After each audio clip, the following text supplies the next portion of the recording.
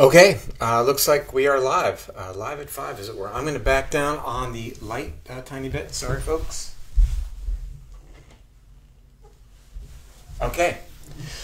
Well, a new day, isn't it? We just heard the president declare a national emergency. Probably a good, well, definitely a good thing.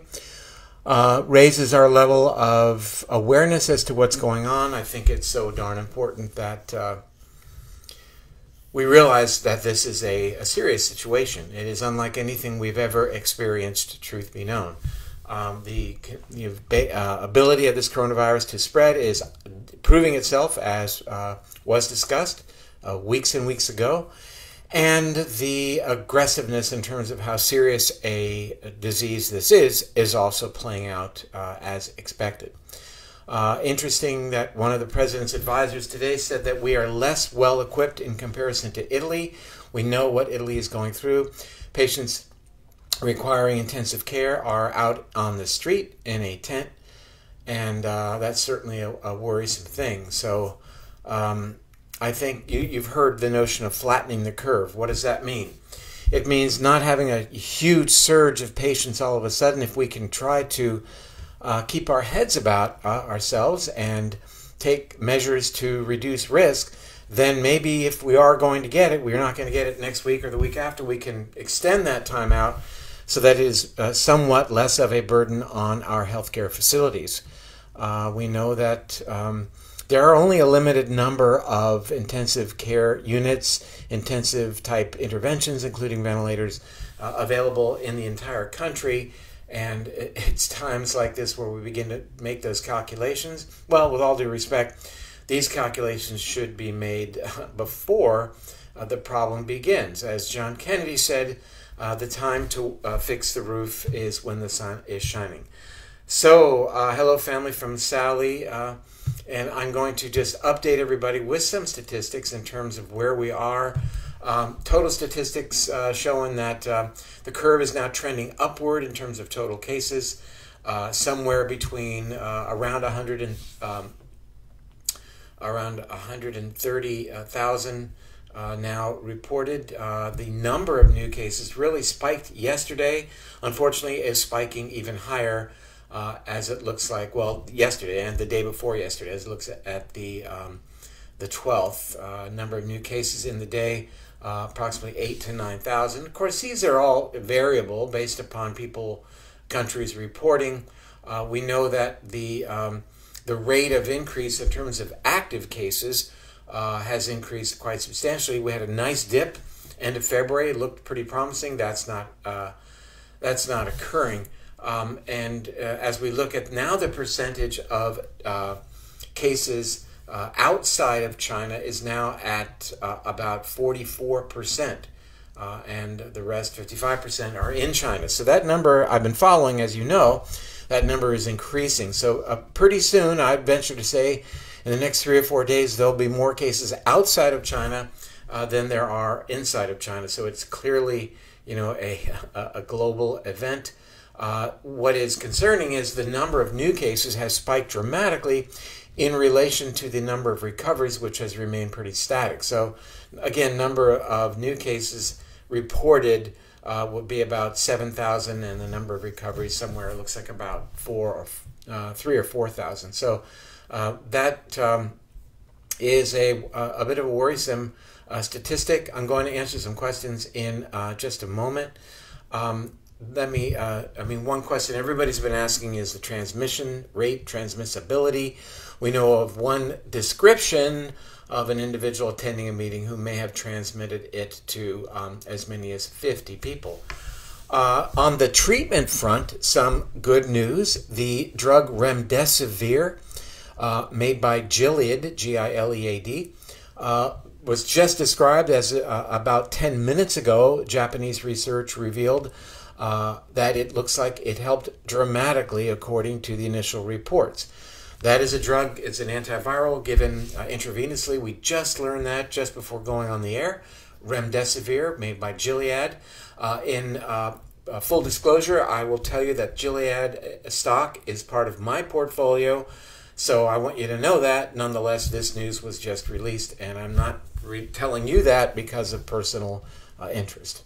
All right, let me run through some questions, see if we can... why is it more aggressive than the flu? From Terry, we lose more during the flu season than we have this. Good point. Am I wrong? You are correct that we do lose more in the flu season than we have lost, but the important part of that statement is so far. If the predictions are true that 40 to 70% of Americans will get this, that it is equally as contagious as the flu, the problem is that it is 10 or perhaps as much as 20 times more lethal. So, all this people talking about, well, everybody gets the flu and it's we don't get worried about it. The flu kills 0.1% of people who get the flu. This coronavirus is killing a 2 to 3 or even more percentage of people, depending on things like their underlying medical condition and certainly their age. We went through all those statistics yesterday. They have not changed in terms of increased risk based upon your age and increased risk based upon underlying disease. So we do know that the median age of the disease right now is about, outside of China, is about 45 years, ranging from age 2 up until age 74 years. 71%, more than 2/3 of the cases are male. Why that is, who knows? Women, I just did an interview with Lisa Mosconi, who wrote the book, The XX Factor. I might have it here. I don't have it here. But we know that the immune systems of women are different. That might be a good thing. It might be a bad thing. In this case, somehow it's probably a good thing. And as such, maybe in some way protective. So we're going to look at, give me one moment.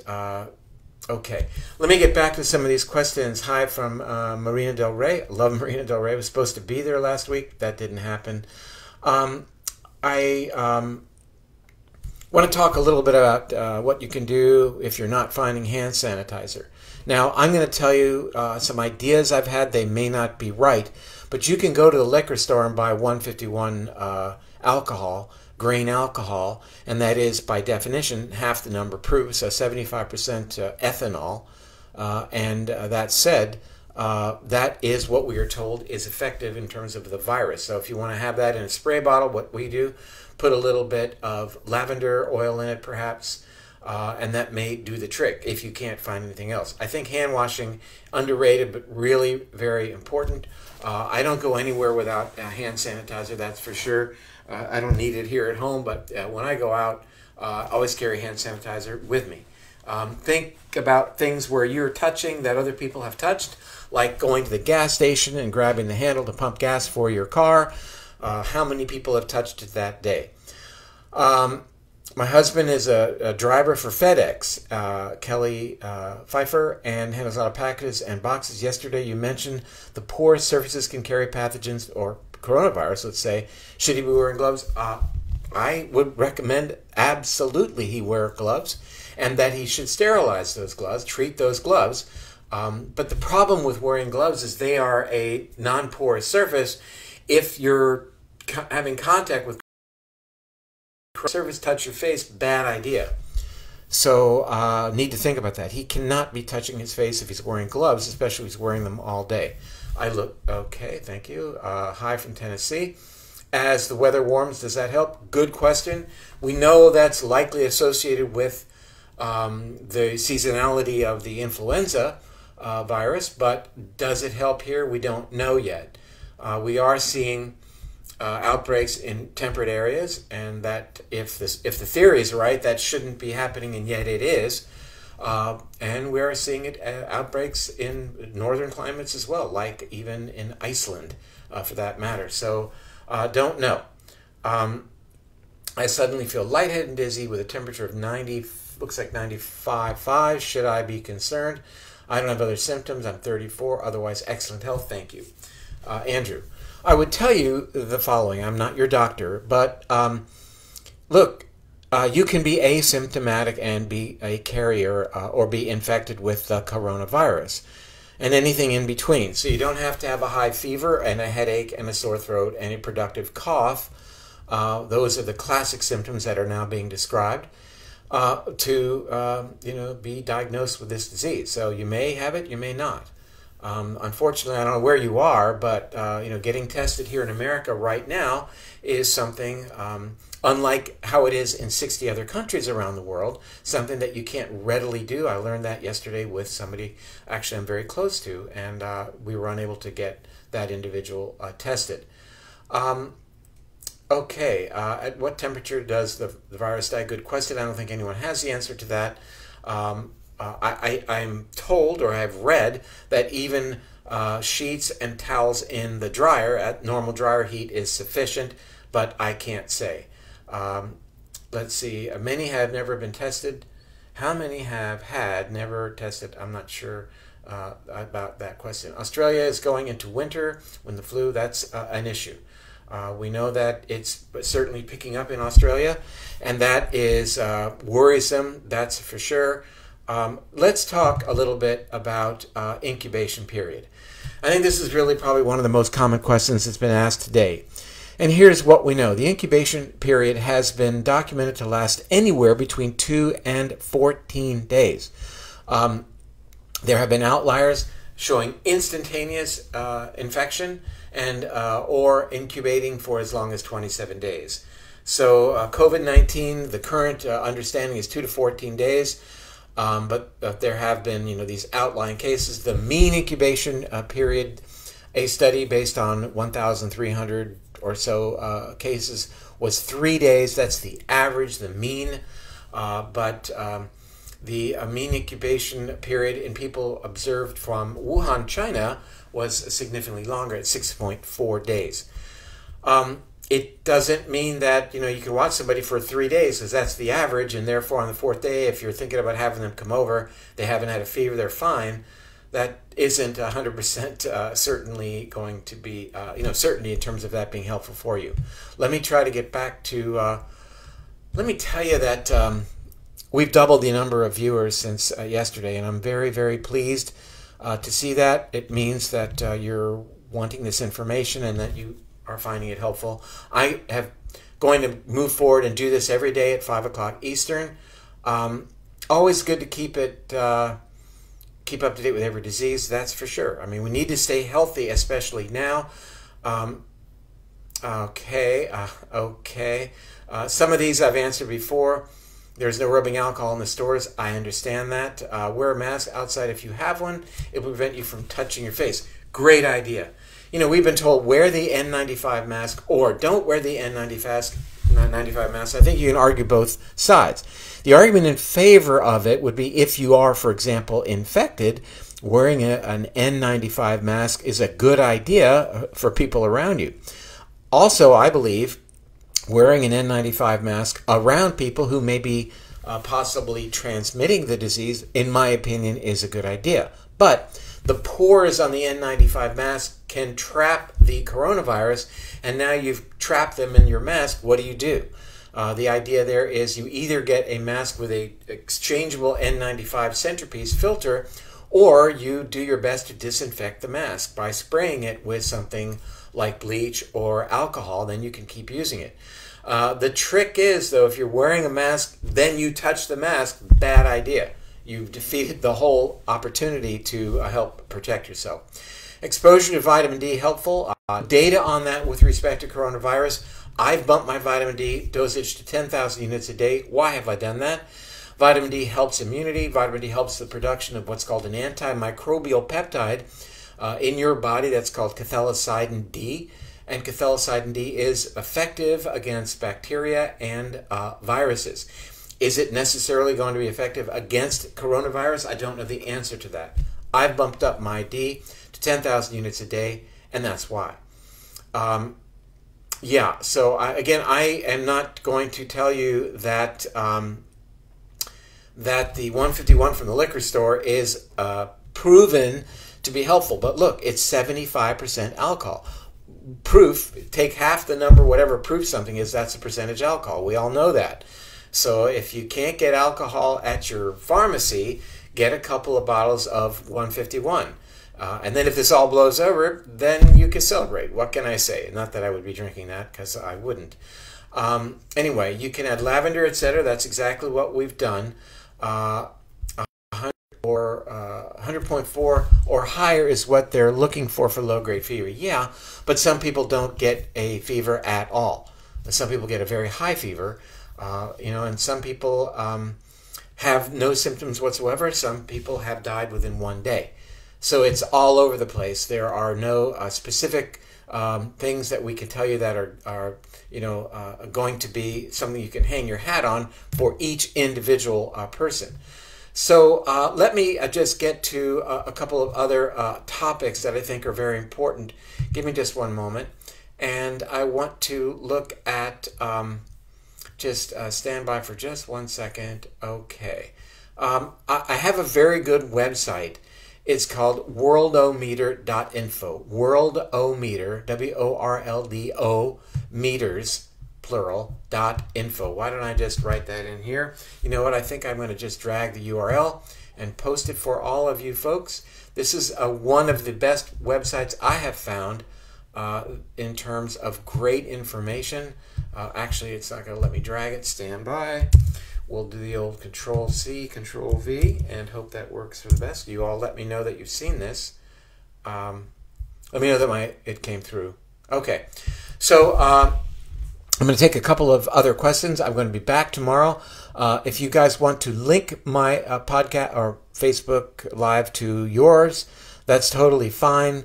I'm here to help. Good question. Mariella Downey says, if 71% are males of the patients, could it be that women are asymptomatic instead? Or obviously some of them, because not all of them. That is certainly a possibility. I think it should be considered. What is the best protocol for people coming into your house? Step one, they don't come into it. I'm telling you what we do. Nobody comes into the house unless you first wash your hands.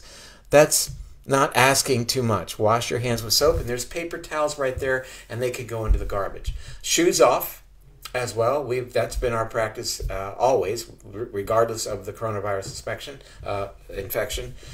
And by and large, we're not having people who have traveled recently visit anymore.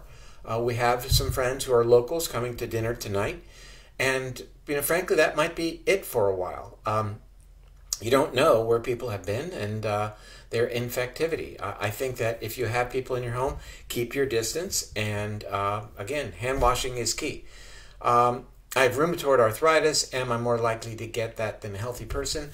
I would say really depending on your treatment that you're receiving.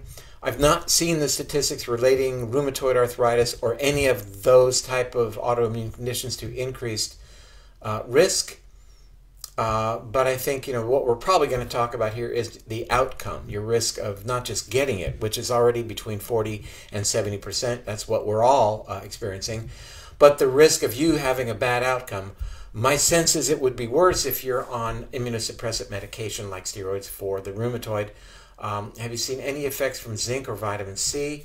No, that went quickly. On this virus, no, I have not. Talked about zinc yesterday. Zinc is effective for reducing risk of rhinovirus. That's the common cold. Is it going to be effective here? Don't have the answer for that. There's been one paper I read recently that looked at the role of zinc that possibly it would not be effective here. So can someone catch it twice? Don't know the answer to that. We suspect that may be possible. So the notion that you get it like chickenpox and then you don't get it again is not necessarily something that is supported at this point. I think some of us are probably feeling like, shoot, maybe I should just go out and get the darn thing, hope for the best, and then I can live my life.